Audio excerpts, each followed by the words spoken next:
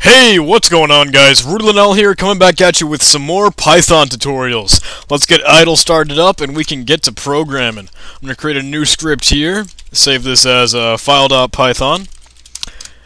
Start up with a shebang line, create a new class, get our comments going on if you want to have that sort of code block style like I do.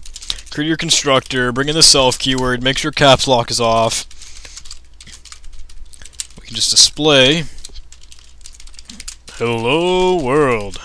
Get some new lines in there, and then we'll test whether or not this is the correct script that we are running with.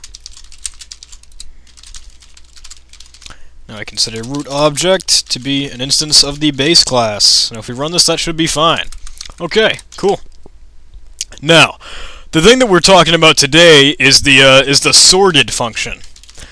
Now, the sorted function, along with the sort function, which is an attribute or at least something that you can do with objects of tuples and arrays and that sort of thing, is being able to sort the array, obviously, and it normally would be in descending order, at least ascending order. Sorry, because if you use sorted, you can pass in an array of numbers. Let's say 3, 10, -2. -3, -2, whatever. I can change it if I want to. 1, and then -1, that sort of thing. And that would return the array in the form that you wanted it to be in. It would in turn be -2, 1, 3, and then 10. Because it would sort them in the correct order. Now you can do this with strings as well when you're working with like a let's see, this is, and then like you could just call it a string array or that sort of thing. And you could sort this, and then it would sort it in the way that it would expect it to be, except it's in alphabetical order. It would be A, and then is, this, and that sort of thing. So yeah, all it is really just moving them into the order that they should be in. They're sorting them.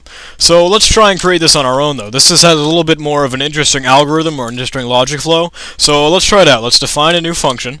Define sort. Remember, we need the self keyword because we're defining a function inside of an object. And then we'll pass in the array that we're going to be looking through. We do need the array length because we're going to be counting and going through the array numerically. So array equals length of array, and that keeps it easy. And now we'll start doing our for loop. Now we need for I in range. Obviously we're going through the entire array, so we need array.length. And then once we've got that for loop set up, we're going to actually need another for loop, and this is what's going to allow us to be able to go back and forth with the array and that sort of thing. So we're going to be able to make sure that it's sorted. So for j in range, and now we're going to want to start with I, or the current thing that we're working with, and then go until the end of the array. So now we've got this set up. We can test whether the array variable of I, or at least array with the index of I, whatever it is that we're looking at currently, is greater than the array variable of j, or the array at index j. So with those numbers, if one of them is greater, you're going to be able to know that you should shuffle things around. So what we do here is we create a temporary variable, and that allows us to be able to manipulate one thing to the other. You can like move one piece of information in a different direction and that sort of thing. Temporary becomes array with the index of I, and then array I, sorry, becomes array j. And you guessed it, array j becomes our temporary variable.